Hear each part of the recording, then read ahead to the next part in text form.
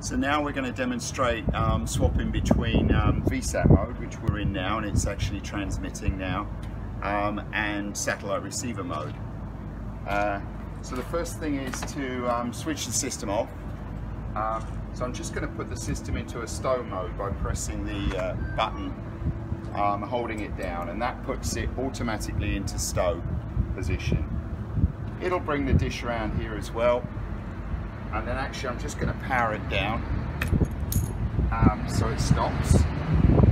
So if you come around here, we're going to demonstrate switching between modes. So the first thing is disconnect the buck connection and the LNB connection. Notice they're color coded here, 4 and 4 and buck and buck. So for the receive mode, we're going to just use the four connections for the LNB. So now we have to remove the system. So it's as quick as this. Make sure all of the quick releases are out, and then just slide it to one side and lift it out as an assembly. Then putting the receive one on, it's as simple as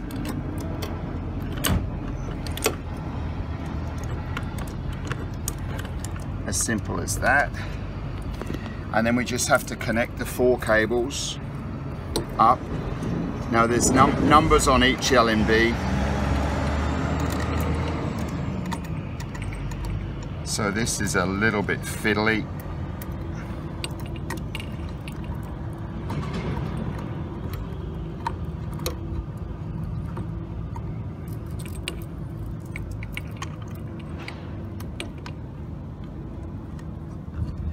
Now the system is going to use number 4 to find the satellite in the same way as that it used number 4 for the VSAT mode.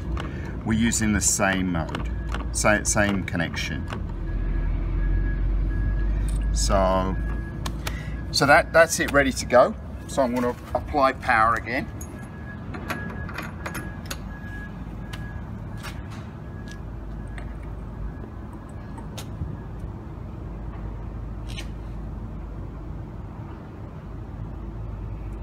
And again, I'm waiting for the blue light to go green, like before.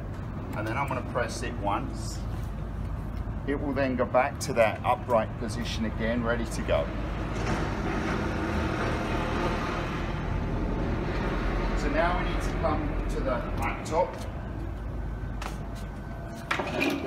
because we need to change the satellite that is selected. At the moment, we are selected on VSAT mode, NSSL, and I think you will be controlling this from the Globus system. We're going to disable the reference satellite,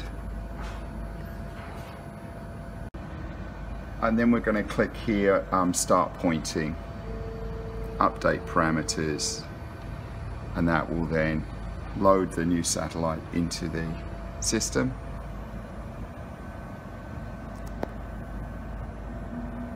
And on there she goes.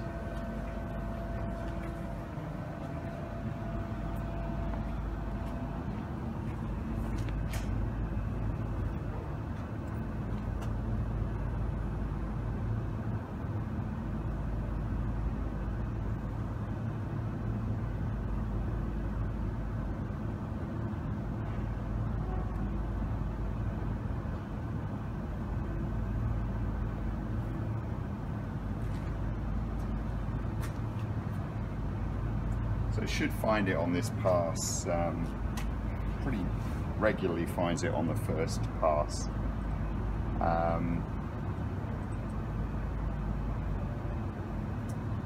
So it's stopped, it's found something.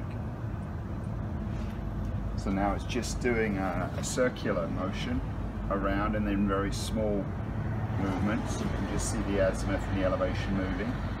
It's now doing an azimuth scan, just like before in VSAT mode. Backwards and forwards, making sure it's got the best peak. And if we had the spectrum analyzer set up, then we could see that happening. Now it's doing the same in elevation. And remember, we know it's locked once this green light goes blue.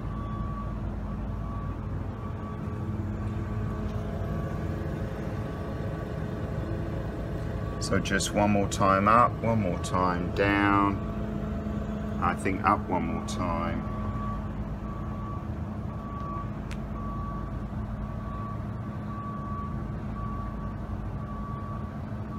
And it should stop about there.